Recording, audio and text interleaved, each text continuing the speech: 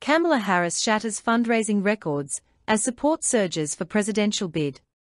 Vice President Kamala Harris is proving that it pays to be in her position this week, as she has achieved remarkable success in fundraising for her presidential campaign. Within 24 hours of President Joe Biden dropping out of the race, Harris raised a record-breaking $81 million in donations.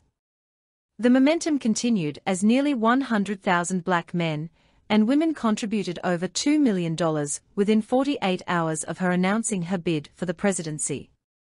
On Monday, journalist and Black Star Network founder Roland Martin co-hosted a Black Men for Harris call, which turned out to be a huge success. The 4-hour event raised an impressive $1.3 million for Harris's campaign. Over 50,000 people, including influential figures like John Legend, Don Lemon, Harper, Don Cheadle, and Cory Booker, joined the live stream. The event had a lively atmosphere, with some participants likening it to a frat meeting, as black fraternities were well represented throughout the evening. Several guests on the call, such as Senator Raphael Warnock and Governor Wes Moore, shared personal stories about their connections with Harris. CNN contributor Bakari Sellers became emotional as he recalled how Harris supported him during his darkest moment when his daughter faced a serious health condition. He passionately called for support and protection for Harris, emphasizing the importance of standing with her, as she had stood with them. In addition to the support from black men, over 44,000 black women joined a Zoom call on Sunday, raising $1.5 million for Harris's campaign. Notable figures such as Jennifer Lewis, Bevy Smith, and Yvette Nicole Brown participated in the call.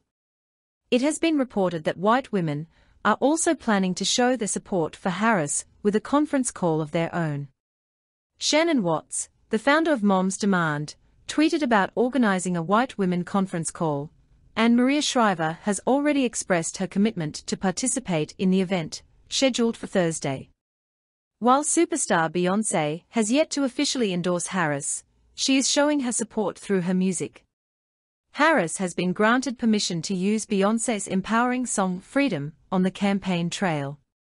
The song has already made an impact, as Harris walked out to it during a campaign stop in Delaware and again in Wisconsin.